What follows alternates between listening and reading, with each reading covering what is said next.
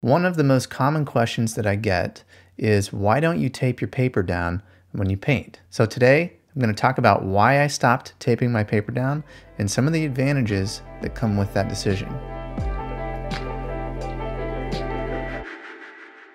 A few years ago, I took a workshop with Andy Evansen, and he's a fantastic watercolor artist. And I noticed that he didn't tape his paper down to a board or any type of surface when he was painting. In his workshop, I tried to paint that way as well. At first, it was very unsettling that my paper was just sitting on my surface, and it was uncomfortable painting that way.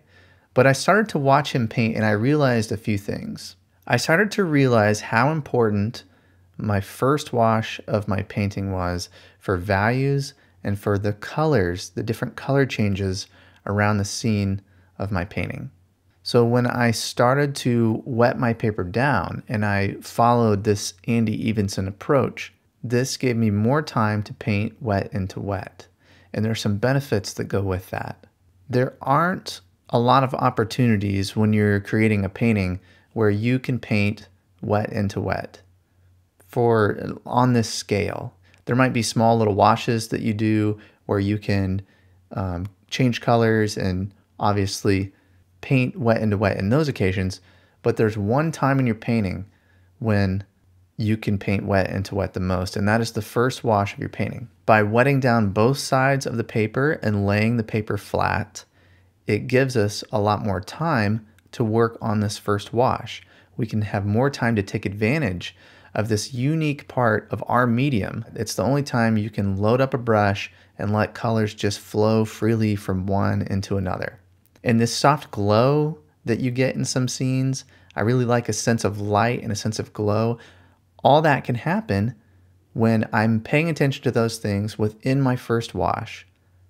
As my paintings became more complicated and more nuanced, I wanted to be more mindful of changing color in this first wash. I have a lot more time to think about the lightest values. What are the lightest values of every part of the scene and what color is needed?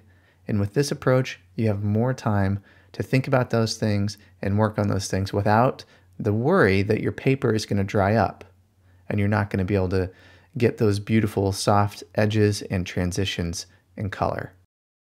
Another reason was I was becoming more interested in painting skies. If there's more value changes, if maybe it's more complicated scenes of clouds, you're going to need more time to work on these scenes when you're painting wet into wet. The second part to this approach is I was painting at an angle, a fairly steep angle, 30 or 40 degrees maybe.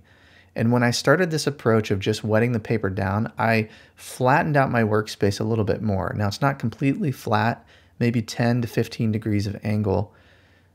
But while I'm working wet into wet on these longer scenes, I don't want all my washes to flow one direction. I don't want them to all flow down on my paper. And if I'm working on more of an angle, that's kind of what's happening. You're getting a lot more effect of your washes flowing in one direction. So some of the concerns that I had and that I hear from people that haven't tried this before is it's a little uneasy to not have your paper taped down to the surface, and I understand that. I totally get that. I felt that way too when I was first starting to paint that way. But one nice thing that happens is when you wet down both sides, the paper lays flat on your surface and it actually sticks to your surface. And so it's a lot more stable and you have a lot more control than you might think you do. Where it becomes a little different is after your first wash has dried in the middle values, sometimes your paper might curl up a little bit. The more that you do this, the more you get used to it. And I think the benefits of painting this way outweigh some of the cons. And so there are a few cons, there are a few changes to this approach. One is you do get a little bit of warping of your paper at times. And I've gotten used to painting that way and working through that, but that is something that happens and some people don't like that. If you like to paint very precise, it might be easier for you to just tape your paper down and leave it that way. Another con is if you like to pick up your painting while you're in progress and tilt it around and let your washes flow different directions. You can't really do that with this approach. Once it's on your surface and it's wet on both sides, it's kind of just going to be there until it dries.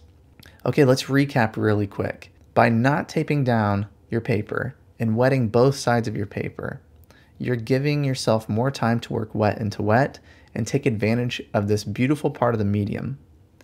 You have more time to switch colors and to think through this first wash more thoroughly. And by painting wet into wet, this nice glow can be achieved, this great sense of light. It adds another interesting characteristic to your painting that I think is worth it. And the second major benefit gives you more time to work on this first wash, which generally includes skies, so complicated cloud scenes and things like that.